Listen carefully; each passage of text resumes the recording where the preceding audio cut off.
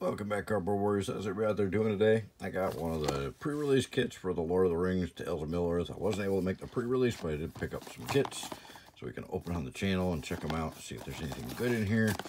So let's break into it, see if there's anything new, or if it's just the same old, same old. One ring to rule them all. So far it looks the same. There's a little bit of art on the inside of the box, which is different. You get your dividers and some tokens. Looks like 4 +1/+1s and 4 of the ring tokens. Ring bearer tokens, I guess they are. Oh, there's some art inside there too. Interesting. Alright. Here's our dice. Oh, let's try not to give away any pre-release cards. This looks pretty cool. Alright, so not bad. Got a black one, my favorite color. So there's that. I'll try and hide this until the end. There's your little blurb about building a pre-release deck. 15 to 18 creatures, 5 to 8 other spells, 17 lands. And then your mana curve, which you should try and put in there. And it's a decent starting point, but some strategies you want a lot more spells and less creatures. Some strategies you want less lands. I always run less lands. I never run 17.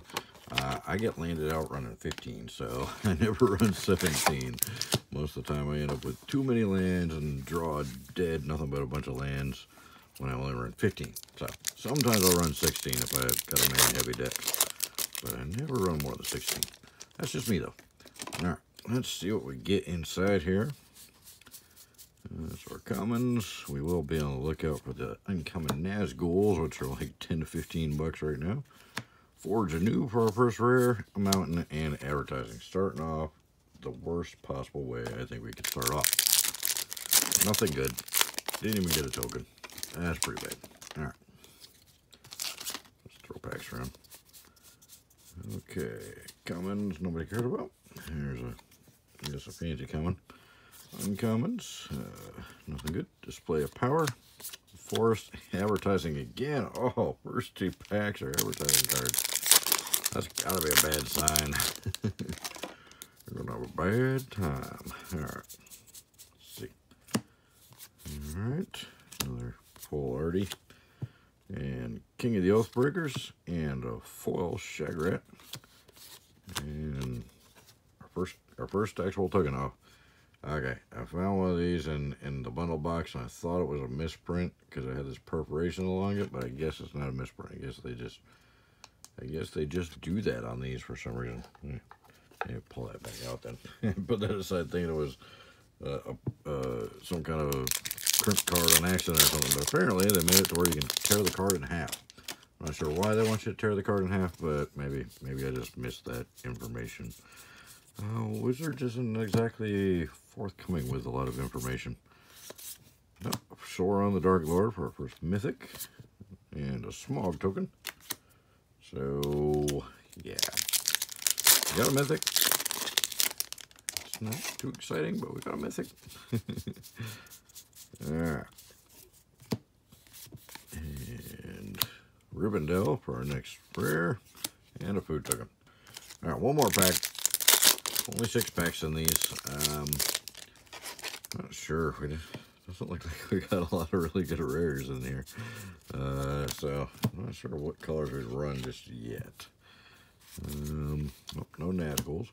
Faramir, Forest, and a food token. So what do we get?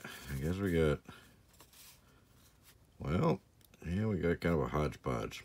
I guess you could go blue and white, maybe, to see what the rest of the cards are in here. But our rares and our mythics don't look terribly promising for building a good pre-release deck here. So this would not have been a good pack for somebody to actually play in, I don't think. There's another one of these one-ring perforated goofiness things. And your divider. And we got Lobelia. Okay. Sackville Baggins. That sounds like a pun. Sackville Baggins. Alright. I think there might be more than one pre-release card in here. I heard a rumor. So we're going to open it, see what we get. And we'll go with the code. There's a full art and your actual pre-release card. Oh, they're both pre-release. We got an uncommon, fuller, and a rare. Both got the pre-release stamp. And we'll go ahead and give away the code to somebody. There's a free code. Have at it. That's it. Feel free to pause the screen and take advantage of that. Alright, so only one mythic.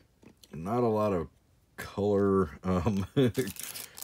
congruity in the rares or anything, so I'm not sure how good of a deck you could build out of this, but hey, we'll see. You know, the commons and uncommons win the game when it comes to sealed and draft, so we'll have to see what happens here. But thank you guys so much for watching. Let me know if you got any questions about draft or sealed like this, and I'll try my best to answer them.